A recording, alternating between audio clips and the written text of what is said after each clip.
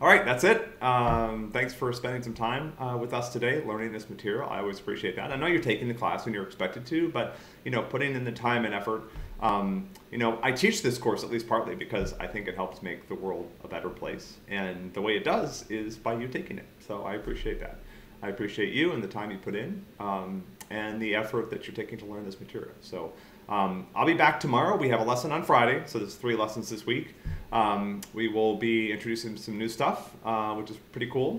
Pretty cool topics coming up over the next couple lessons. Also stuff that will be relevant to some of the work that you'll be doing on the MP. So please pay attention to those. I will see you tomorrow.